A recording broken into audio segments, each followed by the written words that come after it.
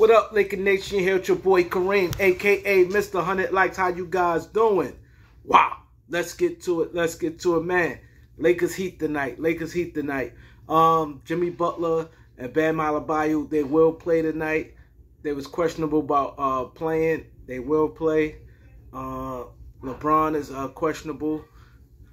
Man, it's gonna be a tough game. If LeBron don't play, we got zero chance to win. If LeBron James play, I say we have about 50% of chance of winning.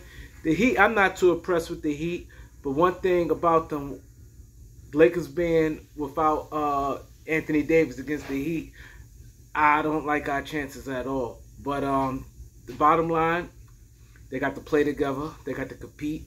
One thing I could say, I do believe they would give an effort, but they're gonna have to play together and compete. And they're going to have to try to sit there and slow some of them guys down. It's going to be tough because Tyler Hero, you got him. He pretty much can go off at any moment. Then you got guys like Jimmy Butler, who, you know what I mean, he don't do that big offensive explosion.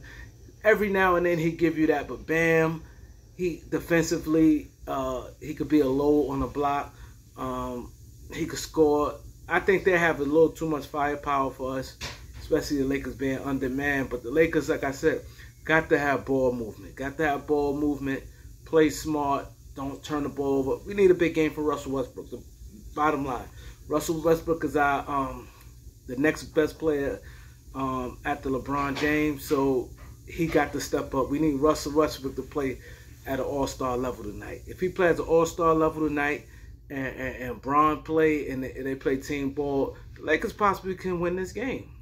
The Lakers, I'm looking at the Heat, they possibly can win this game. See, that's the thing about the Lakers. People look at them, oh my God, AD gone, and you know we sunk. But if we get two good performances from LeBron and Russell Westbrook and the other role players to play their role and get around their average and things like that. Like guys like Lonnie Walker had to step up. He got to be consistent. He our third best player after Russ. He got to be consistent. If he's going to be consistent, at least give us 15 points a night. No less than 15 points a night. He has to do that. I'm counting that if LeBron plays, it had to be minimum 15. We need about at least 22, 24 from Russ. Braun, 28. So after that, the twos infused, Thomas Bryant, guys like that, he give us energy. If he could give us double figures, it'd be good. I think we definitely need to play Troy Brown more. Dennis Schroeder got to be a little more aggressive offensively because he got the offensive talent and he was a career double figure scorer. So he got to do his part. We do that, I think we'd be fine. You know what I mean? We'd be can be in the game. So I need you guys to like, comment, share, subscribe. Peace.